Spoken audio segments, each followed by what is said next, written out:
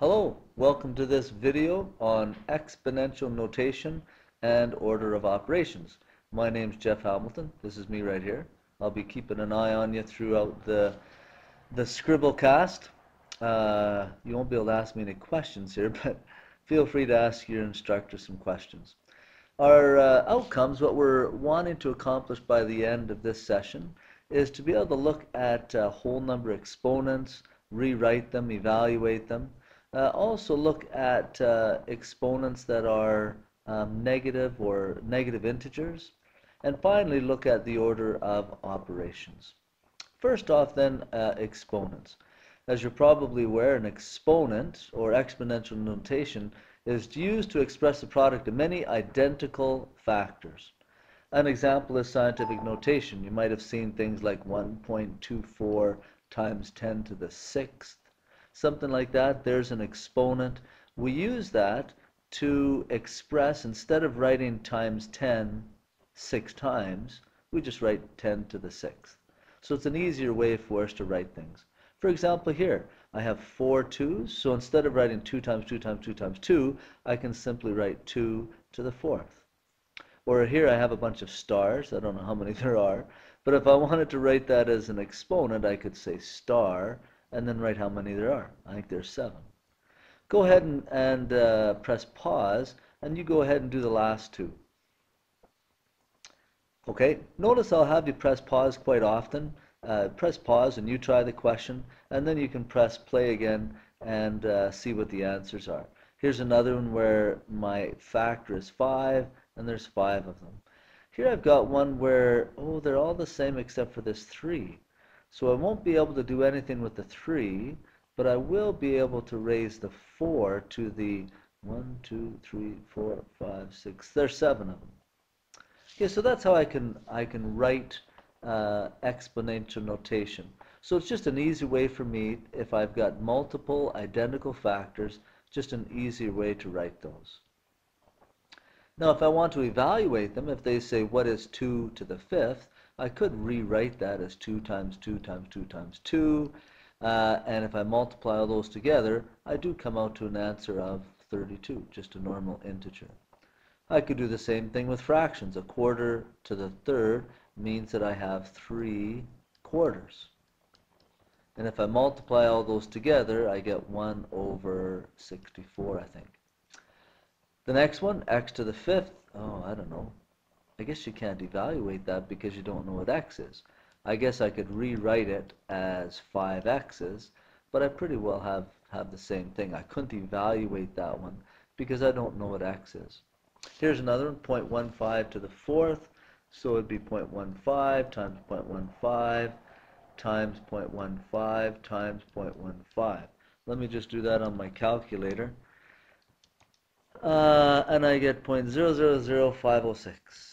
0.000506. I guess I should have a 0 up front there. Okay, so to evaluate them simply means multiply them together. A couple of rules with exponents that are, I guess, somewhat special is that any time that I have a base which is raised to an exponent of 1, it just means I have 123 in this case. So the answer is just 23. So raising anything to the 1 power doesn't really change it. It just means I have one of those. However, if I have something raised to the 0 power, anything that's raised to the 0 power is always equal to just 1. So 5 to the 0 is equal to just 1. We'll see an example of that on the next slide of where I come up with a 1. But just keep in mind that anything, even if it's a happy face, if it's raised to the 0 power, the simplification of that would just be 1. Now let's review or talk about negative exponents or negative integers for the exponents. Here's a nice thing.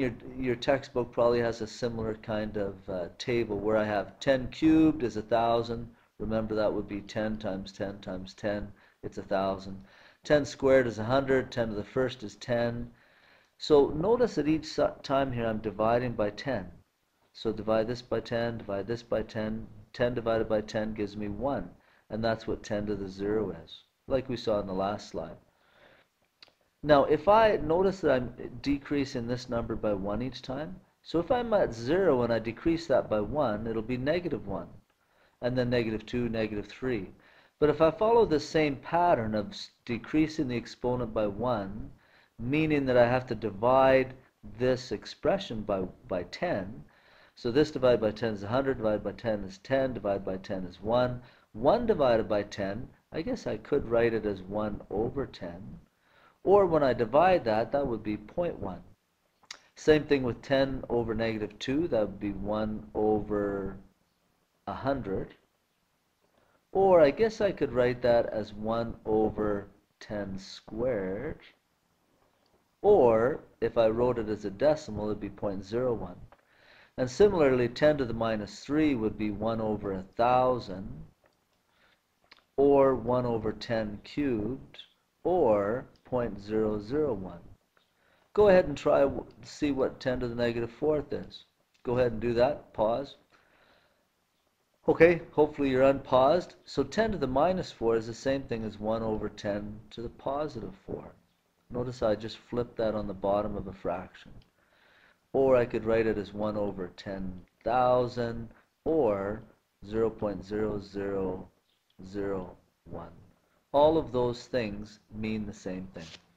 So basically, if I have a negative exponent like I've shown here, I can simply move it to the other side of the fraction, leaving a 1 up top, and that would make the exponent positive. Let's try a couple.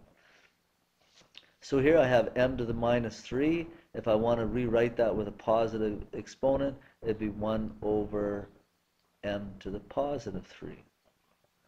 Notice what I do with this one. I have a negative exponent on the bottom. What do you think you might have to do to make that positive? Notice on this one I had it on the top and I put it on the bottom of a fraction and made it positive. Yeah, you're probably thinking, right, if I have a negative exponent on the bottom, I can simply move it to the top and make it positive. If you want, I could rewrite it and say, well, x to the -3 is the same as 1 over x to the +3. Notice I have a double fraction here. I can rewrite this division symbol like this. So it'd be 1 divided by 1 over x cubed. So 1 divided by 1 over x cubed. Dividing by fractions, I invert and multiply.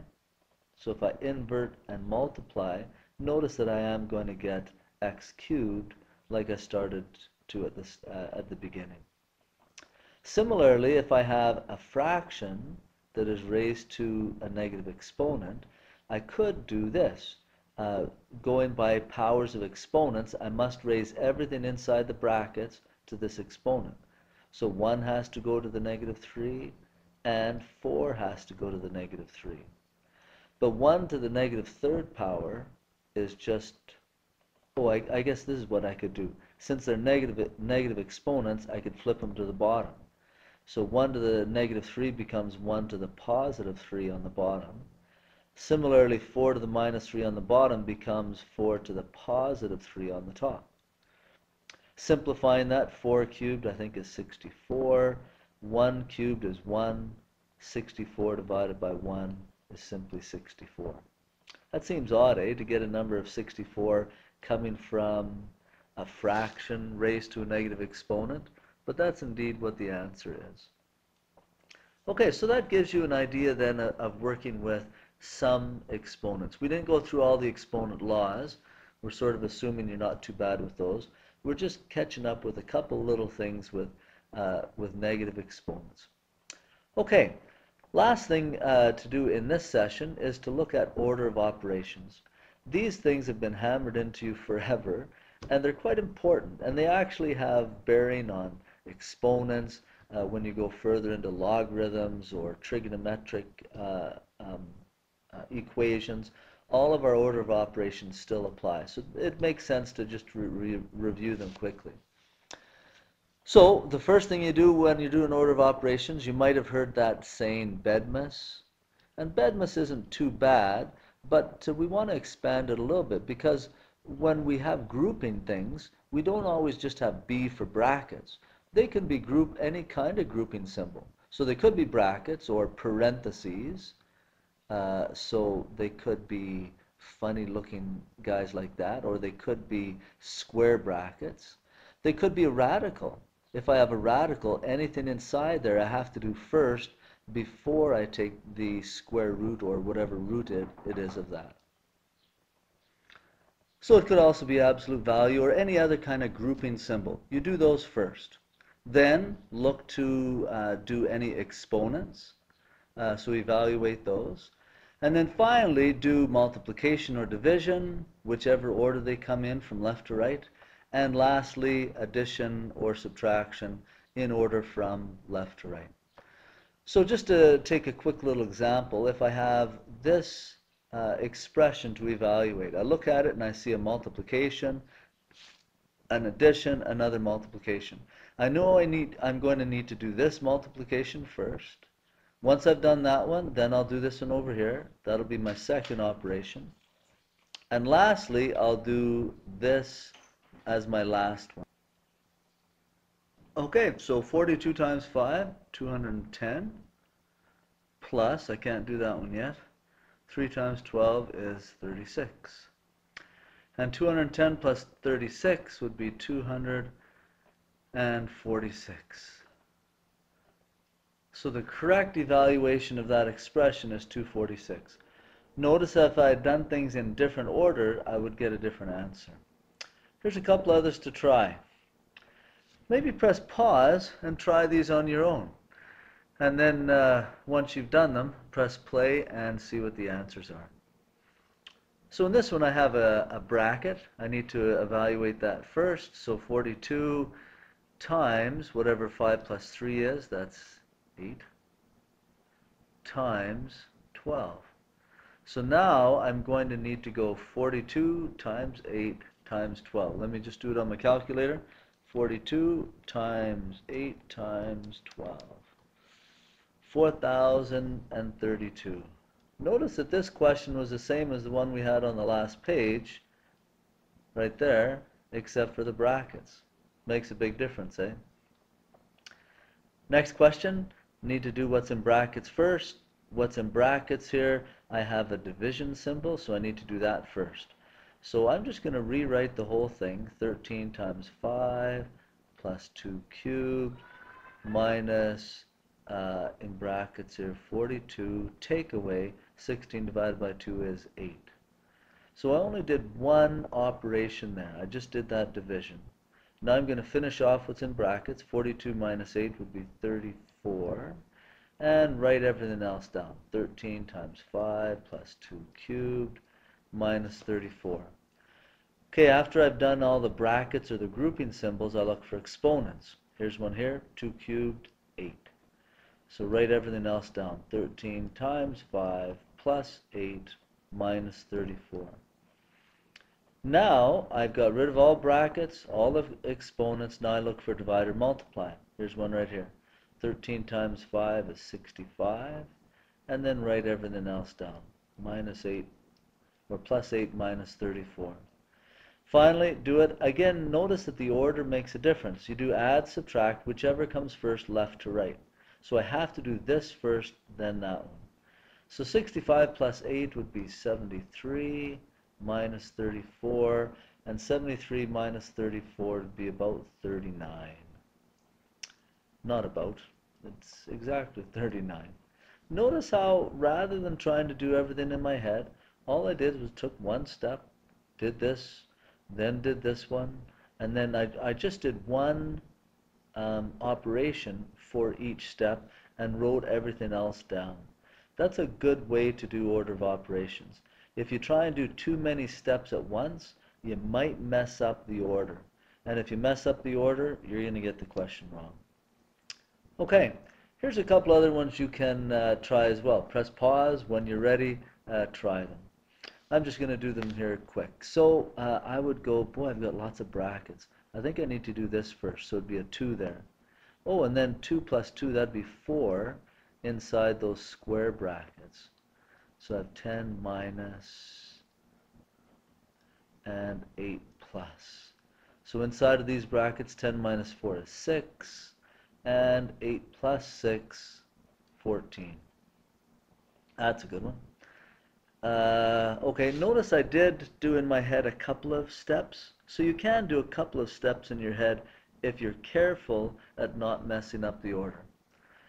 Last one, 3 plus 5, that'd be 8. 8 squared is 64. Plus 8 minus 11 is negative 3. Negative 3 cubed is a negative 27. Again, I did a couple of steps in order, or at a time. 2 cubed is 8. 3 squared is 9. Okay, so on the top I have 64 plus a negative 27. That would be about 37. So 37 on top. And 8 take away 9 is a negative 1 on bottom. So 37 divided by a negative 1, negative 37 would be my answer to that one. Okay, so order of operations, be careful, do one step at a time. If you're having trouble with doing a couple and then mixing up the order, make sure you're conscientious on you do this, then you do that, then you do the next thing. Okay, so today we have looked at exponents, and we looked briefly at what exponents are, and then we looked at negative exponents and evaluating exponents a little bit. And last but not least, we looked at order of operations. Feel free to watch the video as many times as you need, but also practice, practice, practice. Okay, we'll see you again in the next video.